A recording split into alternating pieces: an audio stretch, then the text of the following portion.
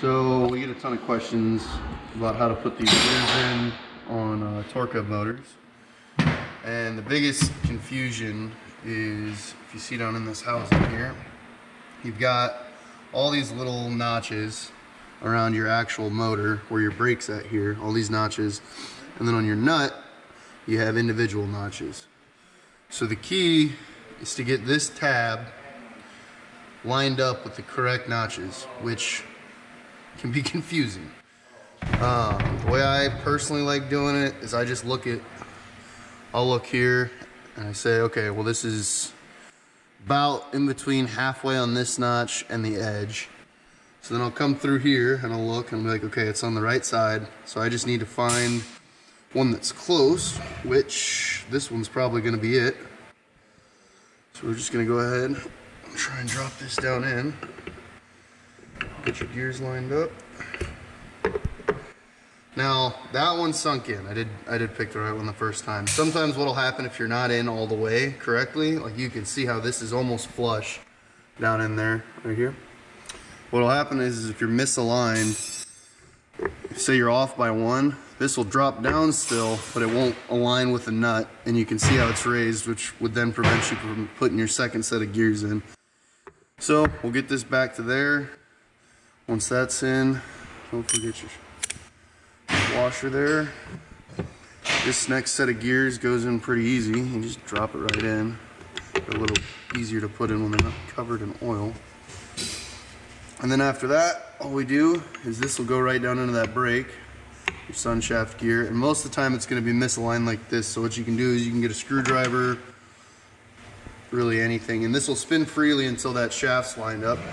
So you can see here, just between the two housings, and then I'm just gonna push, and you can watch this thing fall into place up here. So I'll just push this until the teeth get right where they need to be here, and sometimes it just takes a little tap because the gears are a little tight.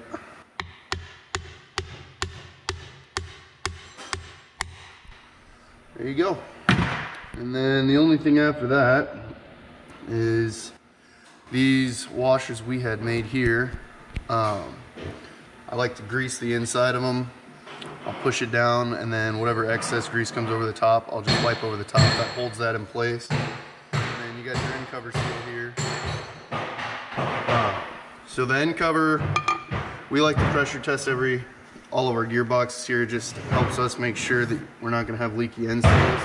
Most of the time these will go down, and you can just kind of pat them with your hand.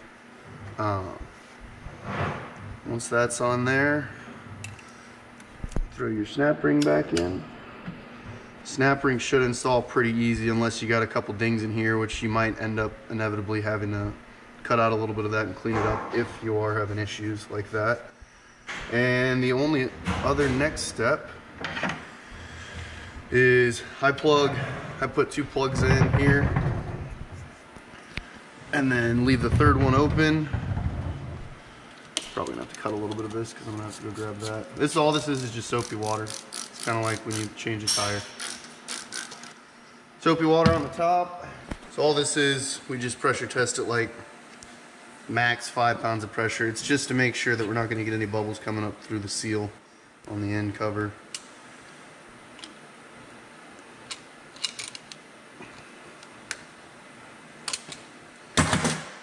And normally this doesn't take all too long.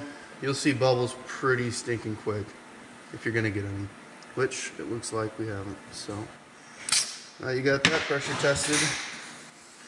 Fill her up with oil. She's good to go. That's it.